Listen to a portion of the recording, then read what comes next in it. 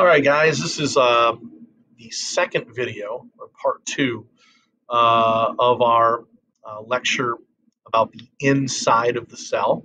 So I want to quickly just review a couple things. Again, remember all cells make proteins. We spent a little bit of time in the first video talking about a few of these different structures. I want to just kind of quickly review those. Cytoplasm, the inside of the cell. Again, that's the water and the organelles combined. So make sure we know what that term means. Cytoskeleton, which is what just gives structure to the cell. The mitochondria, this is a really important organelle. This is what supplies energy to your cells. So without mitochondria, your cells won't have any energy. Again, how they do that is they convert food energy. That's why we need to eat food. And they convert it into cellular energy, which is known as ATP. All right, so make sure we know those three letters, ATP, that's cellular energy. That's what mitochondria are making. The nucleus of the cell, again, we said the nucleus is where all of your genetic information is, right? That's called chromatin, which eventually is made up of 46 individual chromosomes. And again, those chromosomes carry all your instructions for how to build proteins. So if your cells don't have those instructions, then they're not going to build proteins, which means they're not going to do what they're supposed to be doing, and that wouldn't be very good for you, right? So those instructions are actually pretty important. And then we finish up in the first video talking about ribosomes. Right, ribosomes are the assembly line workers. They're the guys that actually build the proteins through a process called protein synthesis. So again, just kind of understand what they do. That this is a really important job. So up to this point, we've talked about the mitochondria, the nucleus, and of course the ribosomes, which are actually building those proteins, which is a really important thing. All right, so let's move on. There's another term here. It's called the endoplasmic reticulum. I'm going to show you a picture of it first. Oops, the endoplasmic reticulum, it's kind of this big yellowish looking structure here, okay? And you'll notice on this structure that sometimes it's kind of, we call it smooth versus rough. Rough just means that it has ribosomes on it, okay? If it's smooth, it doesn't have ribosomes. That's all you really have to remember about rough versus smooth endoplasmic reticulum.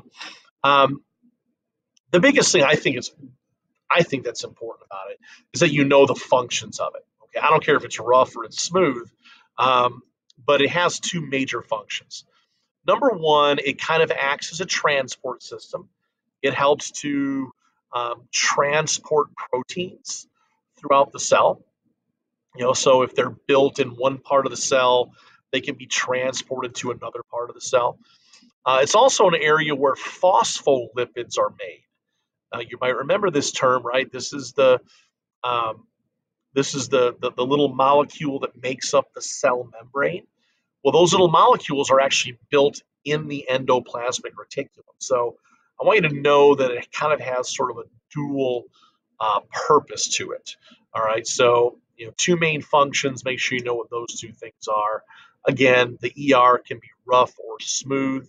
If it's rough, it has ribosomes. If it's smooth, it doesn't. That's all. So make sure we know what that structure is.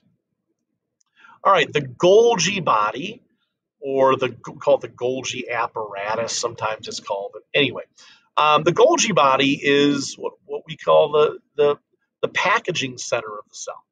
So remember what cells are doing, right? They're making proteins. So once these proteins get built, then they just have to kind of be packaged.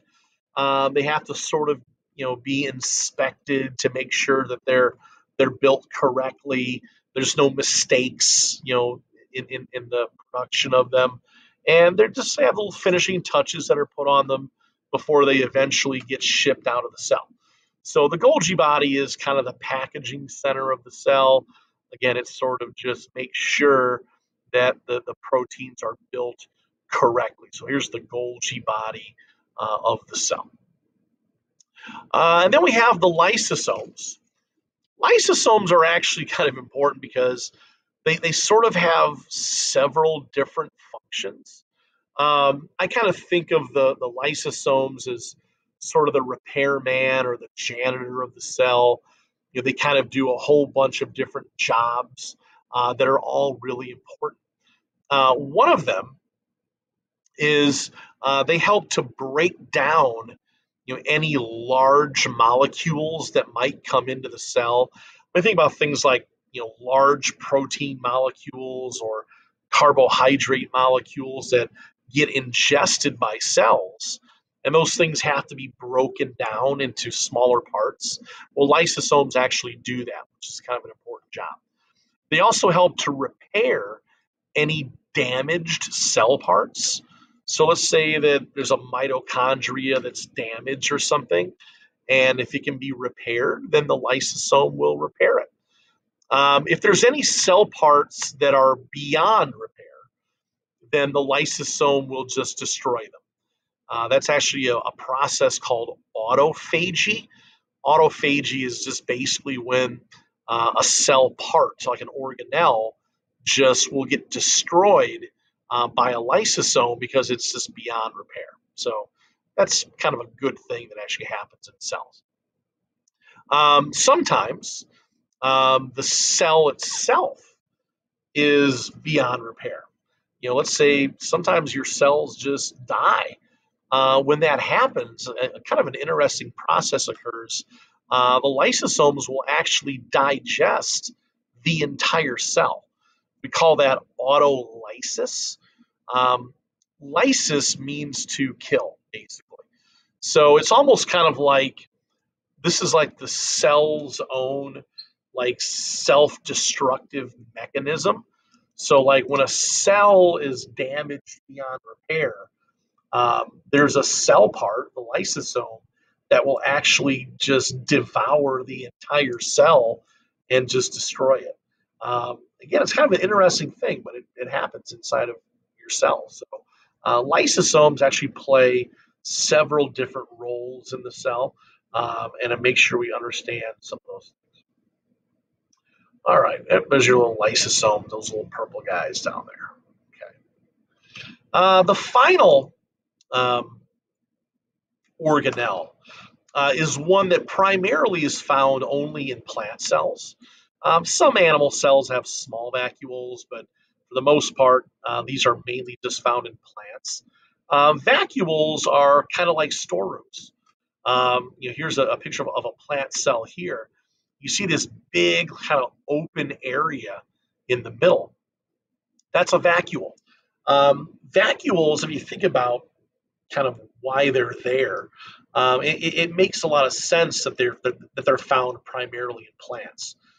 A lot of plants, in fact, no plants, they can't like move around, right? They're stationary. So when plants take in nutrients from the soil, whether it be vitamins and minerals, whether it be nitrogen, whether it be water, whatever it is, a lot of that stuff needs to be stored in the cell of a plant for a long period of time. Because who knows, it may not rain again, the plant may not have any access to some of those nutrients. So those things need to get stored.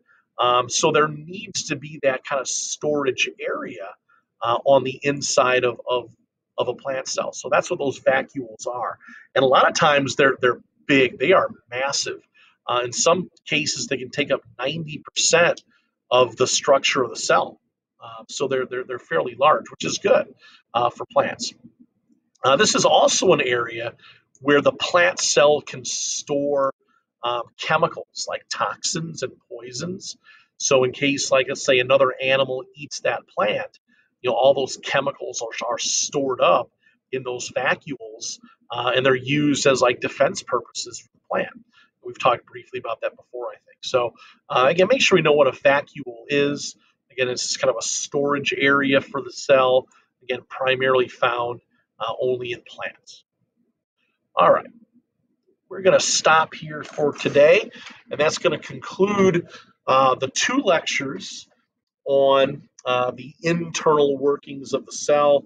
I'm going to highly suggest that you maybe make some flashcards, learn your cell parts, review these notes, review the lecture videos, but you need to know what all of these things do. I wouldn't worry so much about centrosome. All right, we'll talk about that one a little bit more down the road, but the rest of these things I did cover in the 2 lecture videos. So make sure we look over that stuff.